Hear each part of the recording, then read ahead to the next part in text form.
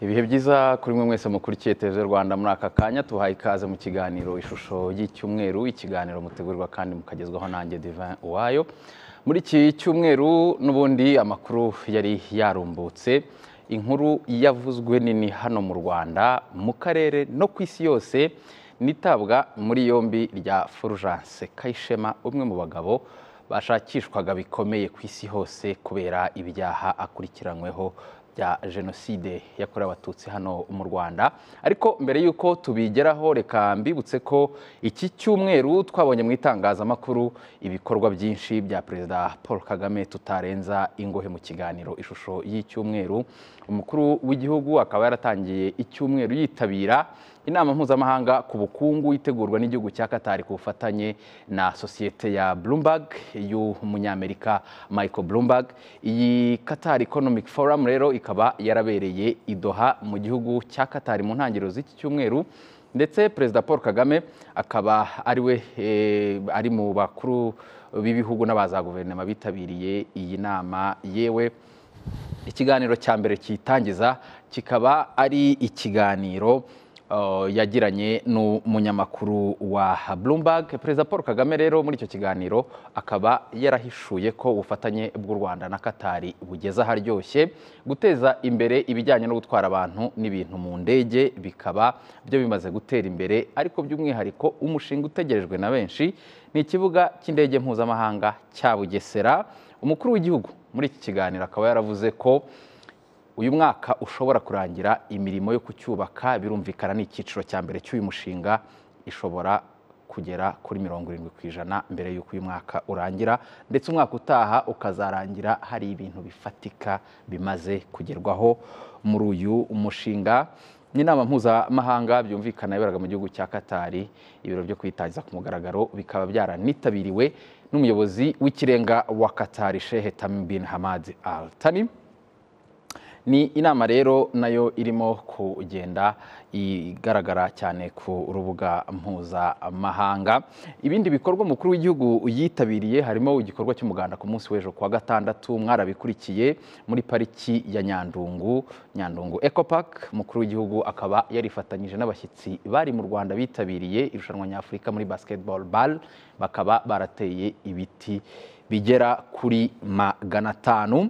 Umukuru w'igihugu yavuye mu muganda aho ngaho ari kumwe na Madame Jeannette Kagame, banitabira igikorwa cyo gutaha ku mugaragaro ikiswe Kimironko Sports and Community Space. Ni ibikorwa bya siporo bihurijwe mu cyanya cyahariwe imikino hariya Kimironko. Ku ikubitiro hakaba haratashywe ikibuga cya basketball cyubatswe ku bufatanye bw'inzego za leta, ariko by'umwihariko n'umuryango Imbuto Foundation ndetse na Basketball Africa League cyangwa se BAL. Ari nayo mpamvu mu mashusho mwabonye mu kugifungura ku mugaragaro Perezida Paul Kagame yari kumwe na Madame Jeannette Kagame ndetse na Perezida wa BAL Amadou Gallo Fall. Ni ibyo ngibyo navuga mu by'ingenzi byaranze iki cyumweru. Ikindi tutarenza ingohe nuko Madame Jeannette Kagame yasuye akarere ka Ngororero, by'umwihariko akaba yarasuye abagizweho ingaruka n'ibiza biheruka kwibasira intara y'Uburengerazuba n'igice cy'Amajyepfo ndetse n'iy'Amajyaruguru. Madame Jeannette Kagame rero muri ako karere akaba yarasuye irerero ry'abana bato riri mu murenge wa Ngororero, rikaba ryarashyizweho kugira ngo ryunganire ababyeyi bavanywe mu byabo n'ibiza bacumbikiwe kuri Paruwasi Gatolika ya Rususa. Madame Jeannette Kagame akaba yaraboneyeho umwanya wo kwihanganisha abakozweho n'ibi biza muri rusange muri aka karere by'umwihariko. Imiryango 864 ikaba igizwe n'abantu 3559 ikaba ari icumbikiwe ahantu hatandukanye harimo no mu nsengero aho ngaho muri ako karere ka Ngororero kubera nyine ikibazo kibiza byibasiye kariya gace k'intara y'uburengerazuba. Reka amakuru yavuzwe muri iki cyumweru mu ncamake nyacumbikire aho ngaho, ahubwo tujye mu ngingo yacu y'umunsi. Nabikomojeho tugitangira ko muri iki cyumweru inkuru yanditswe n'ibinyamakuru byose hafi ya byose byo ku isi. Mu gihugu cy'Ufaransa muri Leta Zunze Ubumwe za Amerika nabonye zitwa za CNN zaranditse, ibinyamakuru by'amajwi n'amashusho nabyo biratangaza. Al Jazeera ijya kureba bwa mbere uwitwa Kayishema Fulgence mu rubanza rw'i Cape Town. Ni umugabo wari uri ku rutonde rw'abahigwaga cyane ku isi kubera ibyaha akurikiranyweho byo kugira uruhare muri jenoside yakorewe abatutsi by'umwihariko hano mu Rwanda mu ntara y'Iburengerazuba mu cyahoze ari perefegitura ya Kibuye. Fulgence Kayishema yatawe muri yombi muri iki cyumweru, inkuru iba kimomo nyuma yuko bitangajwe n'umushinjacyaha mukuru w'urwego rwasigariyeho inkiko mpuzamahanga za Loni harimo n'urwarusha rwari rwarashyiriweho u Rwanda ni bwana Serge Bramets. Muri iki kiganiro tugiye kugaruka ku ifatwa rya Fulgence Kayishema, uko ryagenze, uko ryakiriwe hano mu Rwanda, ariko n'icyo rivuze ku butabera bugomba gutangwa by'umwihariko ku barokotse jenoside yakorewe abatutsi. Niyo mpamvu muri iki kiganiro nakiriye bwana Nkusi Faustin, ni umuvugizi w'ubushinjacyaha bukuru bw'u Rwanda. Faustin, ikaze mu ishusho y'icyumweru. Murakoze cyane. Muri iki kiganiro kandi nakiriye bwana Ahishakiye Naftali, n'umunyamabanga nshingwabikorwa w'umuryango uharanira inyungu z'abarokotse jenoside yakorewe abatutsi hano mu Rwanda, Ibuka. Naftali, ikaze mu kiganiro. Murakoze.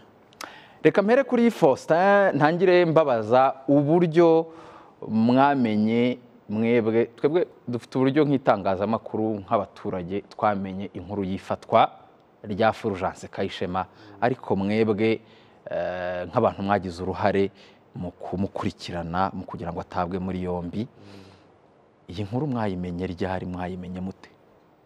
Murakoze cyane. Ngira ngo wenda kuyimenya birumvikana, twe nk'ubushinjacyaha bukuru ndetse dukoranira hafi n'urwego rwasigariyeho ICTR, dukorana hafi na hafi n'umushinjacyaha mukuru wasigariyeho ruriya rwego. Niyo mpamvu twabimenye ako kanya agifatwa, ndetse barabitumenyesha byumvikana, ndetse kuko ako kanya agifatwa ubwo ni kuwa kabiri hari cyane kuwa gatatu, ni tariki 24 ngira ngo ko ndibuka ko twe mu Rwanda inkuru yabaye kimomo no ku isi yose kuwa kane. Yego. Ariko yari yafashwe kuwa gatatu ahari. Kuwa gatatu. Yego. Twe dufite uburyo tubimenya kwacu, ariko ngira ngo birumvikana kuko twanakoranye. Twakoranye inshuro nyinshi cyane. Ubushinjacyaha mukuru w'u Rwanda ndetse na Serge Bramets. Bramets barakoranye cyane, yajyaga hano kenshi babiganiraho tubikurikirana. Byumvikana ko twari tubizi cyane twebwe ko n'ubundi aho akazi kageze, imbogamizi zirimo, uko bigenda kugeza afashwe, twari tubizi. Ntari amazina yiyitaga turabizi byose. Buryo yahinduraga amazina kuva mu gihugu kimwe ajya mu kindi, guhindura impapuro. Ariya nama irakoreshwa n'abantu bose, abantu bashakishwa ku rwego mpuzamahanga, abakoze ibyaha mpuzamahanga kenshi niko babigenza. Bahora bimuka bava hamwe bajya ahandi, ava mu gihugu kimwe ajya mu kindi, cyangwa se agahindura amazina. Izo ni inzira zimwe bakoresha kugira ngo badafatwa. Byumvikana rero ko twe twarabimenye kandi twumvaga n'ubundi azanafatwa. Mubyakira mute mwebwe? Tubyakira neza kuko ni message nziza ku rwego mpuzamahanga, ubutabera mpuzamahanga. Icyo bigaragaza no kuvuga ngo abakoze ibyaha mpuzamahanga hari umunsi bazafatwa. Ushobora kwihisha ugahindura amazina ukava mu gihugu ukajya mu kindi, ariko hari umunsi uzagerwaho ugafatwa, kubera ko inzego zirakurikirana. Inzego zishinzwe gukurikirana ibyaha, haba polisi mpuzamahanga haba u Rwanda haba n'abandi bose dufatanya mu bihugu bitandukanye twe tuba tuzi ko hari umunsi abantu bazafatwa biratinda nibyo ko biranagaragara ngira ngo nk'impapuro zimuta muri yombi zakozwe muri 2021 ariko wakwibaza impamvu bafashwe muri 2023 hafi imyaka 22 niba ntibeshya ni igihe kirekire ariko ntabwo abantu baba bahagaze buri gihe abantu barakurikirana amakuru aratangwa abantu bagahana amakuru bakungurana ibitekerezo n'icyakorwa bakicara bagakora za strategies zitandukanye kugira ngo abantu bakurikirane nk'umuryango uharanira inyungu z'abarokotse jenoside ukanafata mwebwe iyi nkuru mwayakiriye mute murakoze cyane inkuru yitabwa muri yombi ya Fulgence Kayishema ni inkuru yashimishije abarokotse jenoside inkuru bakiriye neza kuko kuva 94 ni umuntu wakunze kuvugwa ni umuntu mu buhamya butandukanye butangwa cyane cyane buri mwaka uko twibukaga abantu baguye muri kiliziya y'Inyange ni umuntu wakundaga kugarukwaho cyane ukumva abantu bafite inyota bafite intimba yuko akihisha yuko atarashobora kuboneka kugira ngo ashyikirizwe ubutabera aburanishwe ni ikintu rero abantu bakiriye neza ari mu bantu bo muri kariya gace bumvaga bagize uruhare rukomeye bari batarashyikirizwa ubutabera ku buryo n'uyu munsi aho bari ni ibintu bibashimishije ni ibintu bavuga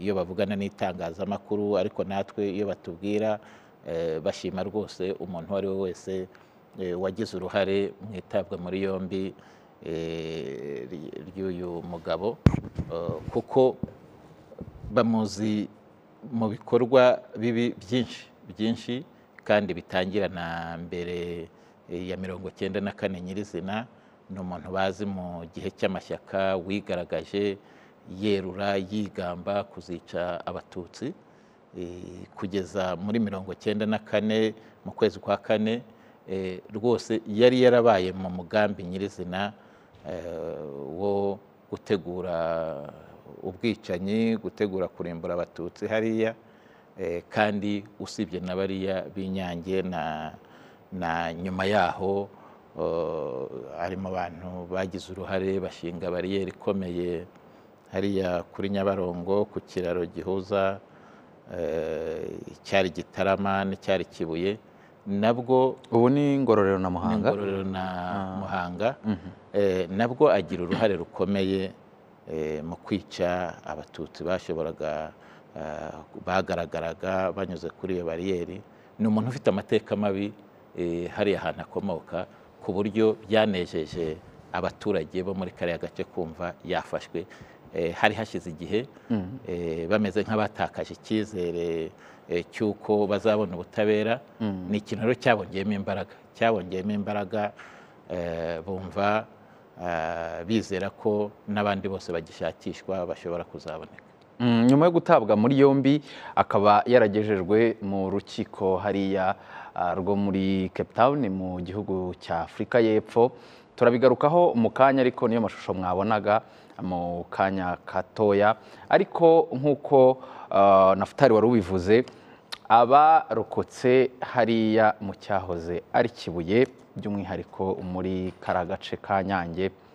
harya yari komine Kivumu cyaza ari komine Kivumu niho Kayishema ubwo ibyaha akurikiranyweho yabikoreye hanyuma hari umwe muri bo mugenzi wacu Aphrodis Muhire yaganiriye nawe umwe mu barokotse hariya bamuzi bazi n'ibyo byose Naftali yavugaga reka twumve uwo warokotse jenoside hariya uko yabwiye mugenzi wacu Aphrodis Muhire ku bijyanye n'ibikorwa by'ubunyamaswa byaranze Fulgence Kayishema. Shema ndamuzi turanaturanye kuko twari duturanye atuye gasozi kwa kurya iwacu inambira jenoside yabanje ku mwarimu atarabana ipishe ariko noneho n'abana yigishije yabakubitaga nk'ukubita inzoka ntabwo bamwiyumvagamo cyane no yajya ku mwana w'umututsi bwo bikaba ibindi jenoside igeze ubwo ni ukuvuga ngo we yahereye no muri 90 Kayishema Fulgence ari umututsi baririye nk'ahantu hirya Ingobagoba aje kumuregera aragenda asakuma abantu bose bari inka urabona abantu bari inka araza abashyira bose abaza muri kasho arataha mu gitondo araza abwira umupolisi w'ubarayizamu ati fungura abantu bari inka araza arabareba baranganyamo amaso ati aravuga mwabicucu mu by'abahutu ngo ninde bategetse kujya kuri inka z'abari abatutsi mutuma baza kunsereza urumva ko kumwe ngo umututsi aje kumuregera no kumusereza ubwo arabareba ati mwabigorye mwe ati mubanza mukabica ati izo nka zari kubacikira ati izo nka sizanye abo bantu bose nakubwiye guhera kuri burugumesiri bakora inama hano kwa Padiri Seromba ku wa kane ku itariki 14 noneho dutekereza ko nibwo baje gukora inama yenda ari ugushaka uburyo tuza baza kudubohora yenda tukasubira mu ngo zacu niko twatekerezaga ariko cyaje kudutera ubwoba nuko agarutse hano ahangaha mu kiliziya hano nka saa 12 n'igice aza afite liste y'abantu y'imiryango bari barashatse b'abahutukazi bari barashatse mu batutsi ahamagara kana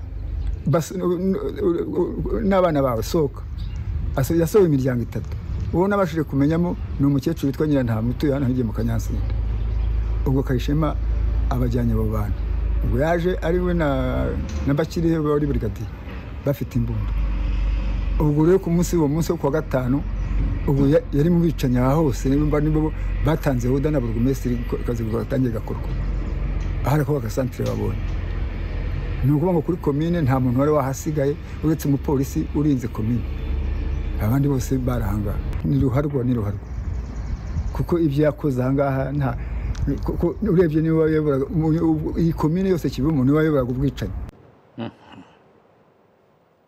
abarokotse hariya Kivumo ibi bivugwa n'abarokotse bihuriye he n'ibyo mufite muri dosiye murakoze cyane ngira ngo birahuye hari ibikorwa byinshi yakoze Kayishema Fulgence wenda mpere nko kubyaha wenda ibyaha biteganywa n'amategeko hari jenoside ubwayo yakoze ibikorwa byo kwica nka jenoside hari ugucira umugambi wo gukora jenoside hari amanama yakorwaga afatanije n'abandi benshi cyane nk'uko batanganya bagenda babivuga hari ukurimbura abatutsi nk'icyaha kibase nyoko muntu hari no ku icyaha cyo gufatanya cyaha mu gukora jenoside ibi byose nkubwira bigize n'ibikorwa bitandukanye byinshi cyane yakorera ahantu hatandukanye ariko by'umwihariko birebye nko kuri kiliziya iri ya Nyange hishwe abarenga 2,000 by'umwihariko wenda hari n'ahandi henshi wenda ntavuga ahangaha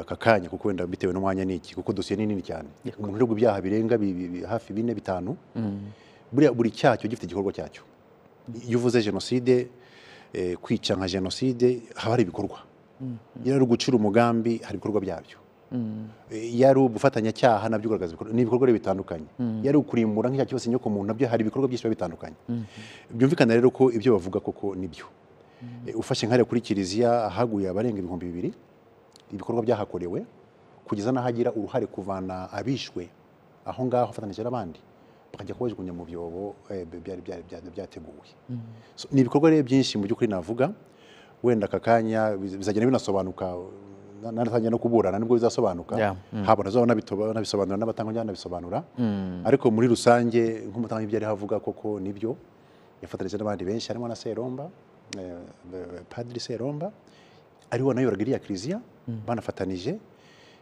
bakazana za essence za katapira bakayisenya bakikiramo abana bakecura abasaza ni byinshi mu by'ukuri ngira ngo natangira kuburana inzego zibishinzwe cyane cyane ubushinjacyaha buzagira umwanya kubisobanura ku buryo burambuye yego twabonye ku ikubitiro akimara gutabwa muri yombi yitabye urukiko muri Afurika y'Epfo mu mujyi wa Cape Town ariko hari bisobanuye inshuro nyinshi muri iki cyumweru ko hari inzira zigomba gukurikizwa ariko tutaragera aho ngaho ngo tubwire n'izo nzira ubundi icyifuzo cy'abarokotse ni ikihe na futare aba bantu bashakishwa ku rwego rwa ba ruharwa twagiye tubona bamwe nyine baburaniye Arusha none urukiko rwa Arusha ntirugihari, hasigayeho uru rwego rwa niba ari IRMICT mechanism, ubwo hari kugera he Kabuga we niho arimo kuburanira,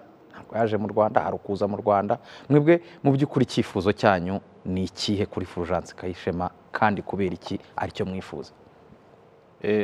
Murakoze. Icyifuzo cyacu haba kuri Kayishema no ku bandi bashakishwa bashobora gufatwa, icyifuzo cyacu gikomeye nuko aba bantu bakoze jenoside bazanwa mu Rwanda bakaburanishirizwa mu Rwanda, kuko rwose ni ibintu umuntu wese akwiye kuba yumva, umuntu wese akwiye kuba yumva, kuko niho ibyaha byakorewe.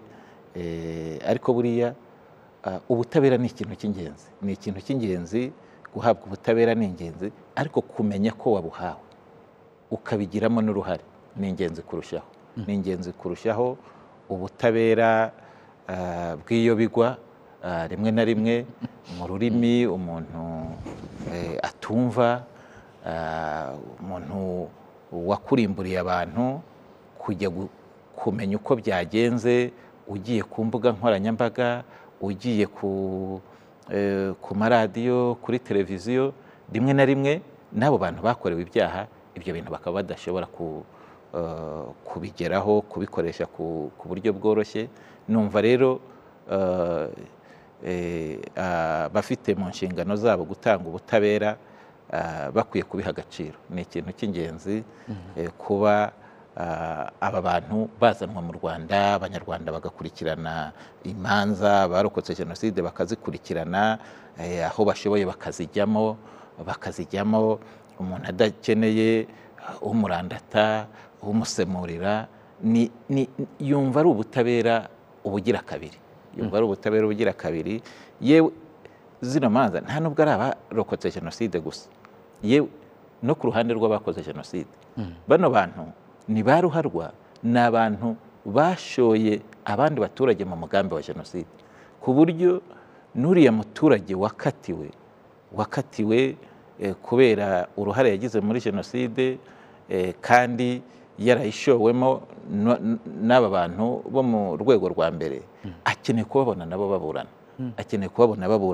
akeneye gukurikirana ibyabo, nabo bafite inyota y'imanza z'aba bantu. Ni ibintu by'ingenzi rero kuba aba bantu bazanwa hano mu gihugu bakahaburanira, ni ubutabera bwa ngombwa. Ikintu gikomeye uvuze cyuko atari abarokotse gusa bafite iyo nyota yuko imanza rwose zabera ahangaha. Kayishema Fulgence akimara gutabwa muri yombi muri Afurika y'Epfo, twifashishije ikoranabuhanga maze tuvugana n'umushinjacyaha mukuru uru rwego rwasigariyeho izi nkiko mpuzamahanga za Loni, bwana Serge Bramets. Umva icyo yatubwiye by'umwihariko ku ifatwa rya Fulgence Kayishema. It was very much thanks to the support we were receiving from the South African authorities that put in place. Ubundi mbere na mbere turashimira inzego z'ubuyobozi za Afurika y'Epfo ku bwitange bagize muri iki gikorwa cyagizwemo uruhare runini n'inzego z'umutekano nka polisi, igisirikare n'urwego rw'ubutasi, ndetse kandi ntitwakwirengagiza n'urwego rw'ubugenzacyaha muri icyo gihugu. Bwa mbere ubundi twabanje gukusanyiriza hamwe ibimenyetso by'ibanze ku muntu washakishwaga, nuko rero mu gitondo cyo ku munsi w'ejo nibwo hatangiye ibikorwa by'iperereza mu rugo rw'umwe mu banyamuryango be. Niho twakuye rero amwe mu makuru y'aho yari aherereye, hamwe n'inzego za polisi. Rero ku gicamunsi cy'uwo munsi wo kuwa gatatu, ni ukuvuga ejo hashize, twahise tujya mu rugo rwe, ari naho twamufatiye. Yabanje guhakana umwirondoro we, ahakana ko atari Kayishema, ariko twari twamaze kubona amakuru ahagije yemeza ko ari we, harimo nk'inyandiko z'abo bafitanye isano. Rero nyuma na nyuma byaje kurangira yemeye ko ari we. To really confront him with this information, and at the end of the day he accepted. Mu bihe byashize bisa naho hatagaragaraga ubufatanye bwa hafi hagati y'urwego muyobora n'igihugu cya Afurika y'Epfo mu bikorwa bigamije gushakisha no guta muri yombi abo bose bagize uruhare muri jenoside yakorewe abatutsi bakishahisha hirya no hino ku isi harimo n'icyo gihugu, ariko birangiye Kayishema afashwe, byagenze bite? Yego, nk'uko nabisobanuye, mu mwaka washize twagize impinduka nziza ubwo perezida wa Afurika y'Epfo yemeraga gushyiraho itsinda ryo kutwunganira, kandi ibyo byabyaye ikintu cy'ingenzi muri iki gikorwa. Kuri ubu hasigaye abagera kuri 3 muri ba ruharwa bagishakishwa kugira ngo baryozwe uruhare rwabo muri jenoside yakorewe abatutsi. Ifatwa rya Kayishema bwaba ari ubundi butumwa ku bihugu? There are still cases ongoing in Belgium and France and elsewhere. And we are encouraging countries. Haracyari ibirego mu bihugu nk'Ububiligi n'Ubufaransa ndetse n'ahandi. Ari naho duhera rero dushishikariza ibihugu byose byo ku isi gutangira kugenza abo banyabyaha bakihisha muri ibyo bihugu cyangwa se bakabohereza mu Rwanda, kuko abo banyabyaha benshi usanga bihishe mu mpunzi, ndetse abenshi muri bo bakaba muri ibyo bihugu bakoresheje ibyangombwa bihimbano. Nka Kayishema we yari afite ibyangombwa byo mu Burundi, Malawi ndetse na Eswatini, yagiye aba mu nkambi z'impunzi zitandukanye. Ibi rero ni ibigaragaza ko abo banyabyaha benshi usanga bihishe mu miryango y'impunzi. The same time, which shows that very many of the fugitives obviously are hiding among the refugee communities. Serge Bramets, umushinjacyaha mukuru wa Mechanisme Residuelle yasigariyeho ya nkiko mpuzamahanga harimo n'urwarusha rwari rwarashyiriweho u Rwanda. Faustin, Bramets aravuga ikintu gikomeye, aravuga ati ubuyobozi bwa Perezida Ramaphosa Afurika y'Epfo busa naho bwabaye game changer mu buryo twari tumaze igihe dushakisha Fulgence Kayishema kubera itsinda yashyizeho ryo kudufasha, kandi koko bitanze umusaruro. Mwebwe musobanura mute imikoranire y'u Rwanda n'amahanga duhereye kuri iyi case ya Fulgence Kayishema mu guta muri yombi aba bantu? Ngira ngo wenda imikoranire muri rusange navuga ko atari mibi, gusa nubwo ibintu bitinda. Burya abantu bashobora kwibaza ati ese kubera iki mara igihe kirekire, bakibaza ko wenda imikoranire wenda idahari. Muri rusange ibihugu byinshi turakorana, hari ibihugu biza ahangaha byinshi gukora amaperereza yabyo, bita Regulatory Commissions, ziza ahangaha nyinshi cyane zigasubirayo zigakora amaperereza ahantu hatandukanye mu gihugu dufatanije nabo. Byumvikana ko baraza, haza Abafaransa, haza Abakanadiye, haza abo muri Denmark, Holland n'Abongereza baheruka hano. So turakorana, ikiba gisigaye gusa no kugira ngo ese wenda implementation y'ibyo aho bakora izashyirwa mu bikorwa ryayo, ariko turakorana. Ariko nk'iyi case wenda ngarutse kuri iyi case ya Kayishema, nibaza ko wenda umushinjacyaha wa MICT abivuze neza. Ngira ngo ni nabo bakoranye cyane kurusha twebwe nk'u Rwanda, kuko nibo bakoze n'inyandiko ita muri yombi Kayishema, bayikoze muri 2001. Ariko urumva imbogamizi bagize arabisobanura neza ati yari afite ibipapuro by'u Burundi, yari afite ibyo muri Eswatini, yari afite ibyo muri Mozambique, yahinduye amazina. Yazaga hano kenshi akavuga ingorane ahura nazo mu gukurikirana uyu muntu, kuko aba bantu bagira amayeri menshi cyane, bagira amayeri menshi cyane yo guhindura identity zabo. Haravuga ko bapfuye, abimuka kenshi, ababeshya akazi bakora. Ngira ngo rero icyo gisigaye gusa ni n'ubushake bw'ibihugu. Ibihugu bigomba kugiramo ubushake. Wenda kugeza ubushake bw'ibihugu mwe mubona buhagaze bute? Iyo ibintu bitinda, ngira ngo burya twe turasaba. Iyo usaba nyine ubusaba ibintu utikora ku giti cyawe, usaba ko abantu bagufasha, uritonda. Ntabwo ujyayo ngo ukore amaperereza ku giti cyawe, ubereka ibyo ufite, ukavuga ati dore tuzi neza ko umuntu mufite ahangaha nimudufashe, urategereza. Izo ni ingorane rero ziba zihari cyane, ko nyine ko ntiwavuga ngo narakaye, ntiwakwivumbura. Uyu muntu usaba nyine urasaba, ntiwivumbura, urihangana, ukibutsa, ukongera ukandika, bakaza ariko hari abantu bahari, nyabuneka ni mu baduhe cyangwa se ni mu maburanisha, kuko ni inshingano. Nkavuga rero ko ibyo bakoze ahangaha South Africa ni inshingano ubundi ibihugu byose bigomba gukora, inshingano mpuzamahanga. Ariko ntabwo guta muri yombi abakoze ibyaha mpuzamahanga. Akayenga 20 ni myinshi cyane koko. Ntimwakabaye mwarifuje ko bikorwa mbere y'iyo myaka? Nibyo nakubwiraga, iyo myaka yose ntabwo abantu babicaye. Nakubwiye ngo yusaba urasaba, ntacyo wakora.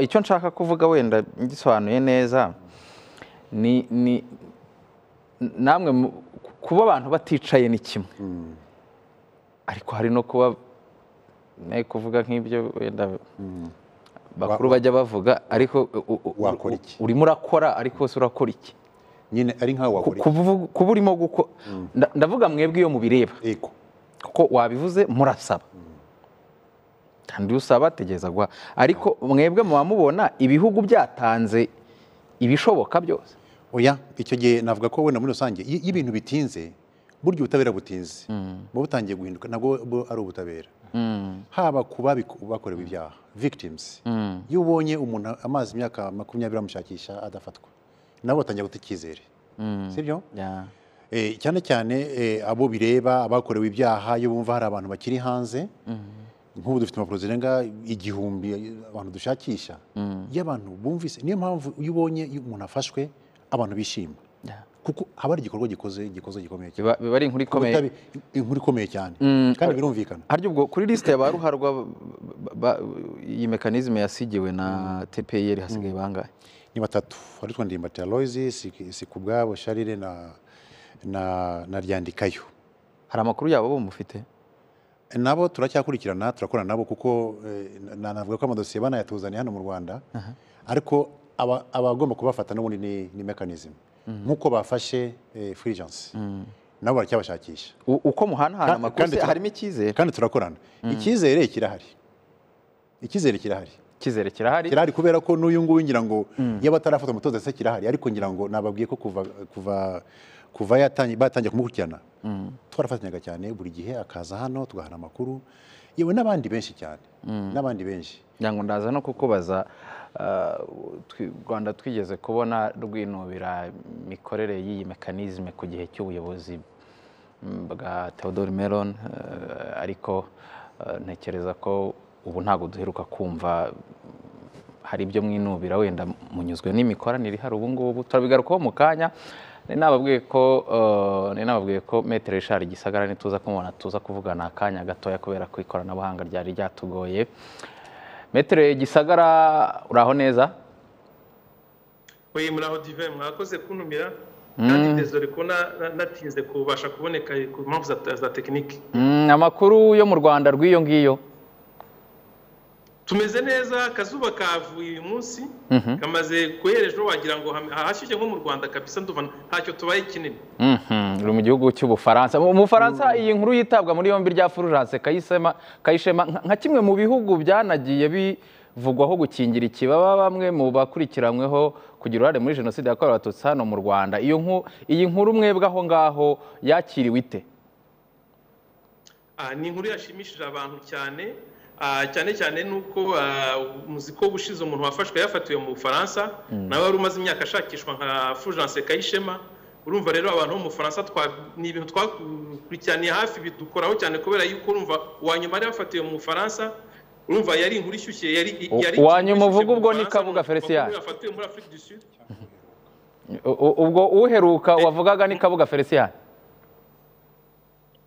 uheruka navuga ni Kabuga Felicien uziko yafatiwe mu Bufaransa nawe afashwe na ruriya rwego rwasigariyeho TPR mbona ngiye ku bwanjye rusigaye rukora akazi keza urumva kuva uriya mu procureur mushyashya Serge Bramese ajyaho nkeka ko bimeze nkaho ari amaraso mashyashya yinjiye muri ruriya rwego donc habanza Kabuga hakurikiraho uyu Fulgence ufashwe mu gihe kitari kinini cyane nabo batatu basigaye nkuko mugenzi wanjye umaze kuvuga yaramaze kuvuga aribo Ndimbati na Ryandikayo na Sikubwabo tukaba twumva ko wenda nabo bazafatwa wenda mu minsi igiye kuza ku buryo wenda mandaye tubyizereye iriya mugabo yazarangira abo bose bamaze gufatwa bashyikirijwe ubutabera ubwo tuvuge ngo kubarokotse kubaharanira ubutabera kubarokotse ifatwa rya Fulgence ryazamuye morale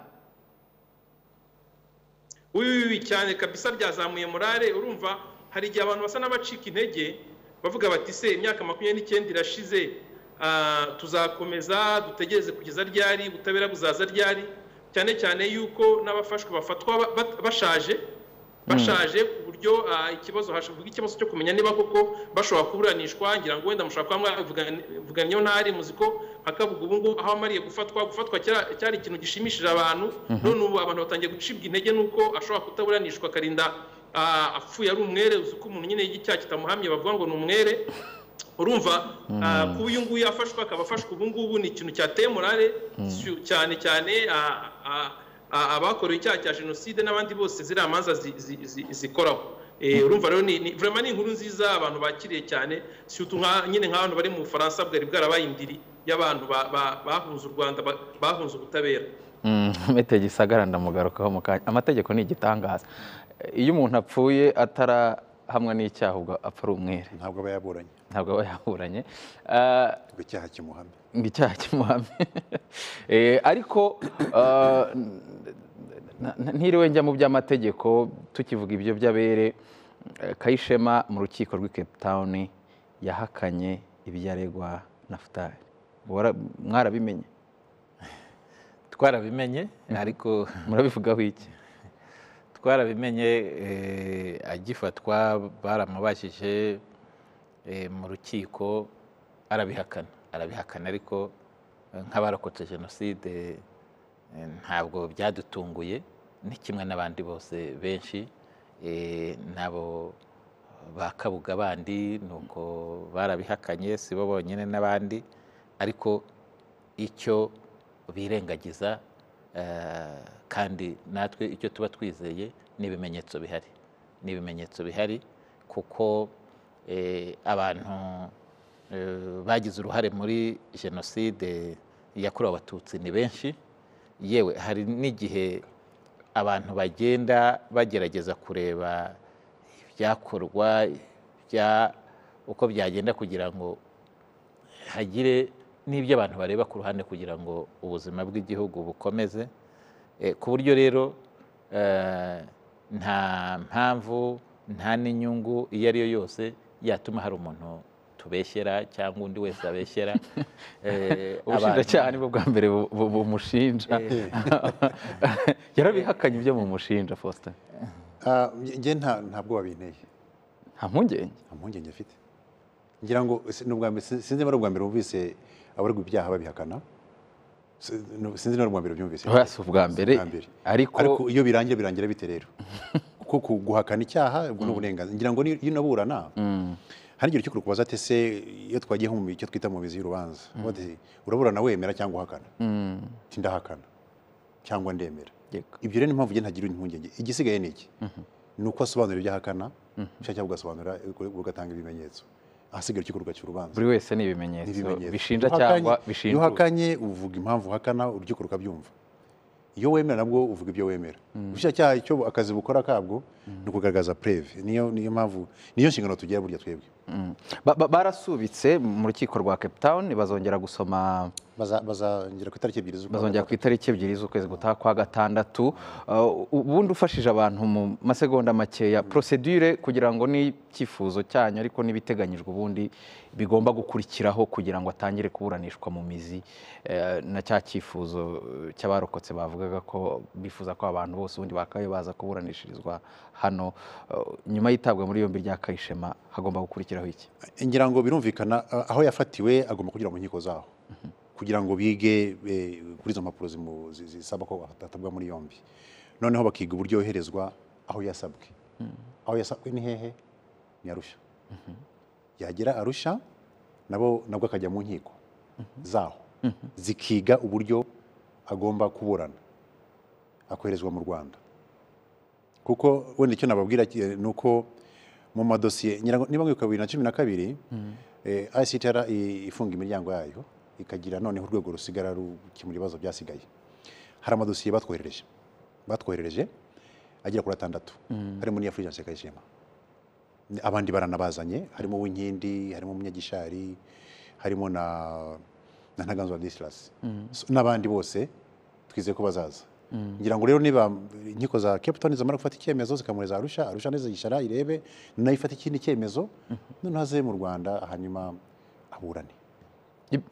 Ibyo bintu nkurikije uko bivuga ko numva bishobora gutwara igihe kirekire Faustin. Oya ntabwo igihe kirekire kuko izi ni procedure za transfer kuko ntabwo ugiye kujya mu mizi y'urubanza ni procedure ya kugira arrest ngo bamubone hano ndavuga barokotse na ba bandi yashoye bakatiwe Naftali yavugaga mugereranyije procedure murabizi uko bigenda ndaza kwirinda kuvuga igihe ariko uko byagenda kose ikigereranyo uko byagenda kose ni igihe gito kuko ibisuzumwa n'ibijyanye na procedure zo gufatwa no gufungwa no koherezwa ntabwo bajya mu mizi y'urubanza yego nuvuga ngo abamufashe bafite iminsi yabo Cape Town basuzume ndibaza ko itariki ebyiri uko byagenda kose bazafata icyemezo noneho nabo bamwohereze Arusha nabo bafite iminsi yabo mike cyane kuko ni procedure ya transfer hama nabo bagira ibyo bafata nta geneza ko tari kera ndinda kuvuga iminsi kuko sinzi procedure za Cape Town amategeko uko ateye ndetse na MRCT uko bazabigenza ariko genibaza ko mu gihe cya vuba rwose kizaba cyafashwe. Maître Richard Gisagara ndabona ikoranabuhanga ryari ryatugoye ariko ndagira ngo dusoza wowe utubwire mu masegonda makeya icyo abantu bakwitega kuri urubanza rwa Fulgence Kayishema ukurikije ibyaha akurikiranyweho ariko ukurikije n'ibigomba gukurikiraho.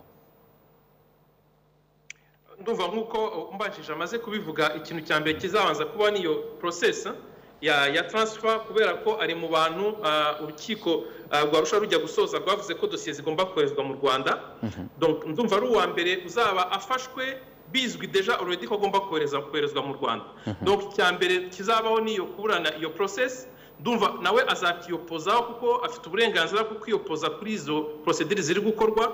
Donc mu minsi mike azaba iyo process kuva Afrique du Sud nkuko mbajije amaze kubivuga kugira Arusha no kuva Arusha kugira mu Rwanda ku icyemezo urukiko rwasha rujya gufunga rwe rwanyije kweza dosiye mu Rwanda. Noneho rero dosiye nijya mu Rwanda itangiye kuburana imizi ariko ku bwanjye ni dosiye nta dosiye yoroha, dosiye zose zirakomeye ariko muribuka ko ari umuntu deja ufite bagenzi be bakoranye icyaha cyahamye ku buryo ko numva ko nawe kugira ngo icyaha kizamuhama nta rubanza ruba rutoya ariko nkaba numva kame mu butabera butazagurana cyane kuri we. Maître Richard Gisagara reka tugushimira umwanya wawe waduhaye muri iki kiganiro. Nanjye ndabashimiye kandi mbabarire ko nabonetse ntinze. Nta kibazo. Nta kibazo ntabwo ujye twima umwanya iyo ufite. Maître Richard Gisagara arakoze cyane numwe mu bantu rwose bitabira ubutumire bwacu. Ndagira ngo nsoza rero mugire umuntu wese ufite inyungu muri uru rubanza niki wamubwira mu masegonda make namwe murimo nk'abarokotse Naftali dusoza. Murakoze. Icyambere umuntu wese ufite inyungu muri uru rubanza ni abantu bari bafite intimba yuko adafatwa ataburanishwa.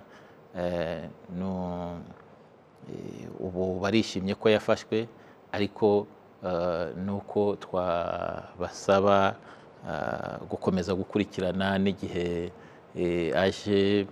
ageze mu Rwanda abantu bagakurikirana urubanza abantu bakarubamo.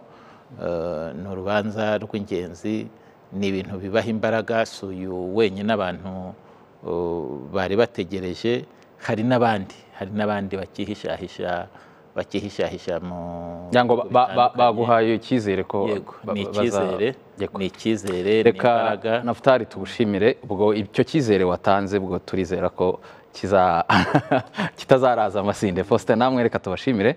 Murakoze cyane. Reka tubashimire namwe twari turi kumwe muri iki kiganiro ishusho y'icyumweru.